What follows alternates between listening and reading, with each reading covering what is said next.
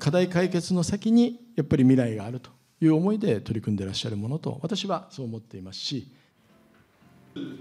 東京都内で講演した岸田総理側近の木原幹事長代理は、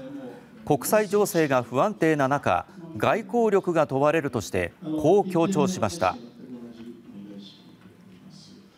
岸田総理のこの外交力、外交の経験、安定感ということは非常に重要じゃないかなとこう思っています。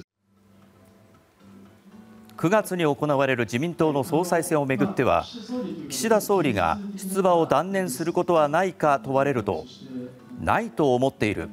これまでの成果や政策には自信があり、堂々と出れば戦えると述べました。